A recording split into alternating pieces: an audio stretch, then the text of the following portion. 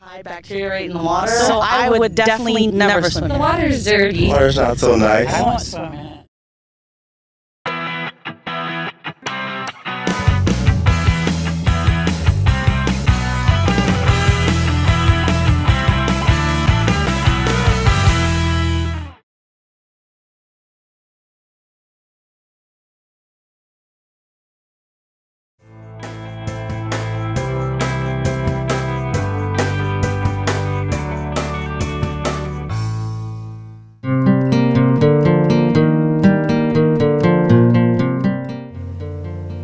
In 1939, right before World War II, Long Beach held a surfing contest.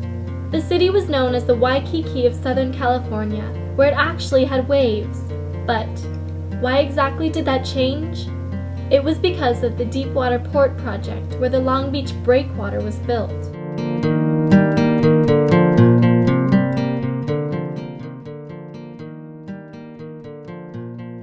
My parents have lived here both since 1930, and they remember when there was no breakwater. And you've seen pictures of the 20s when this beach was just packed. A lot of people came down here for surfing, swimming, water sports.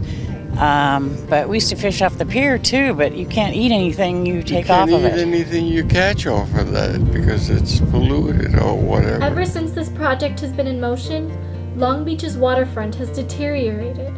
The natural flow of the ocean helped keep the waters of Long Beach clean. But with the breakwater, urban runoff from the Los Angeles River is captured within the harbor. We can stop this by reconfiguring the breakwater. Bringing back the natural circulation to the Long Beach harbor will improve the water quality. This is very important, considering Long Beach is filled with pollutants from the LA River. With the improved water quality, marine life will have better living conditions because currently, they are struggling to survive.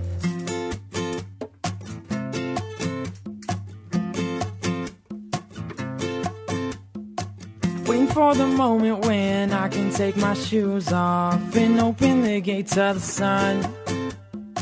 I'm gonna burn my feet cause I'm overindulgent, but don't be telling anyone. I ask a little and she's asking nothing back, and she won't stop until it's done. Sink the breakwater. Sink the breakwater. Sink the breakwater. Sink the breakwater. Sink the breakwater. Restore the shore. Restore the shore. Restore the shore. Restore the shore. Sink the breakwater. Restore the shore. Shine on, so I'm not waiting for my sun to come. And I pray, stay warm, so I can feel you burning up and it'll feel so right. And the sun will shine on me. You better hope it shine on you. I can't wait.